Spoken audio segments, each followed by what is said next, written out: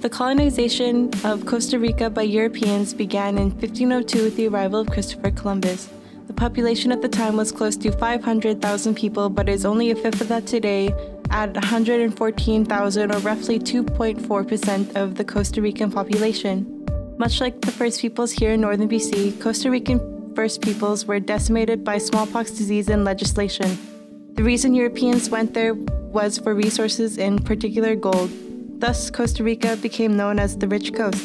To this day, Indigenous peoples still don't have much rights for their ancestral land. They are still fighting for their rights to their land. Much like here in Rupert, we have LNG, and the Costa Rican First People are currently in battle because the government wants to build a hydro dam. This concerns the people of the land because it will flood their traditional territories. The Costa Rican Supreme Court stopped the hydro dam for a bit because they said the Indigenous people had not been properly consulted. This is eerily similar to the Indigenous opposition to Site C Dam in BC. The local First Nation peoples are still fighting for their land not to be flooded.